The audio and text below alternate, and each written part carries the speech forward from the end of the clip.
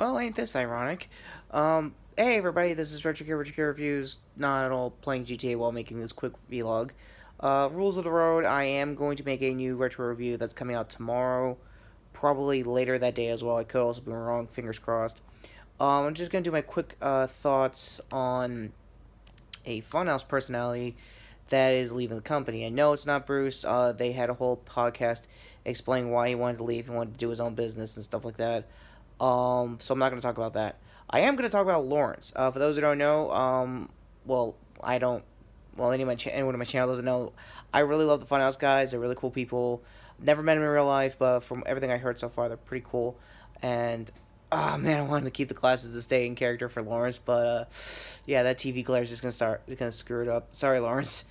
And yeah, Lawrence Sonntag is leaving Funhouse.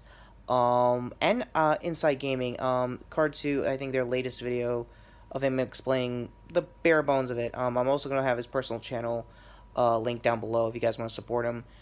He just got a Twitch start, I think I don't know if it was on the regular, but it was like a couple of years or so. I could also be wrong on those dates.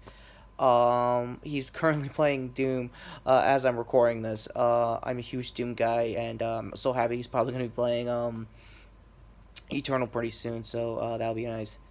Hang on a sec. I just gotta close on my game. Okay, yeah, that ain't happening. Sorry, I'm playing GTA and doing this at the same time. Not a good sign. Sorry, Lawrence. Anyway, yeah, for anyone who's trying to make quick drama of it, I think, what's his name, that was happening during all the kick fix stuff. Hang on, let me get the guy's name. Hirose, was it Toy Galaxies or Twin Galaxies? Not Twin Galaxies, it was a Toku guy, damn it. It was a recommendation, above recommendation. Go to his video if you at all think he's going nuts about the whole Rooster Teeth conspiracy theories. When it comes to all the Ruby stuff, it's understandable. For Kickvick, that's understandable. In Lawrence's case, it looked like he just wanted to leave for personal reasons. Nothing crazy, no drama. If anything is indicated with Bruce. If anything does come out, maybe Lawrence himself will talk about it in 2020. Who knows? For Lawrence himself, if you're at all watch this, hey, how are you? And you are a really cool guy. I've kind of thought of this in the back of my head even now. You're basically a good guy version of Kevin Pereira.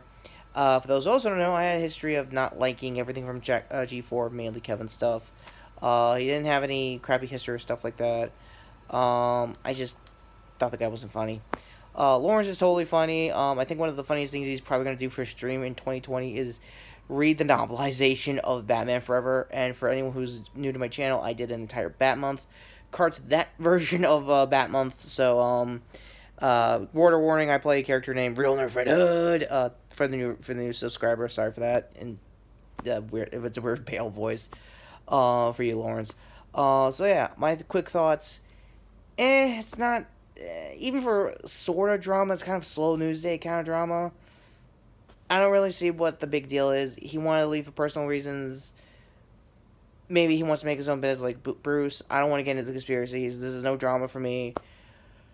And yet someone's going to make a big thing of it. Probably spin the story differently. Again, this is my honest take on it. From Autumn herself, who's also Bruce's girlfriend, who's taking over IG. She is doing great. And for good reason. That Lawrence kind of trained him for a month before he bailed. And that was a good business move, honestly. Seeing their contact regularly the last couple of weeks was pretty funny. Decent stuff, decent news reporting as far as game journalism goes.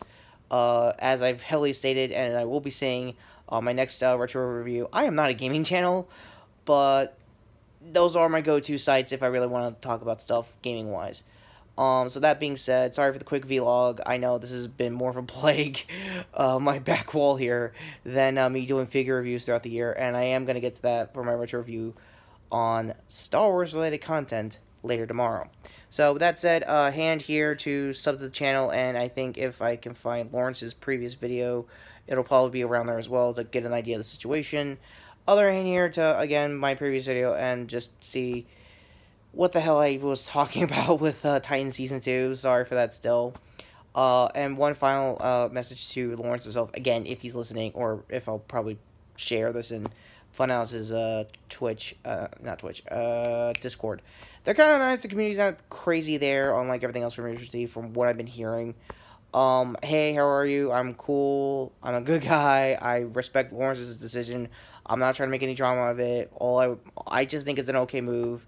And to be real, I really want to see his novelization of Batman Forever. For real. That sounds pretty insane for 2020. That's it. Take care. Subscribe. I'm RetroKid Reviews. And, Lawrence, do whatever the hell you want. You earned it, man.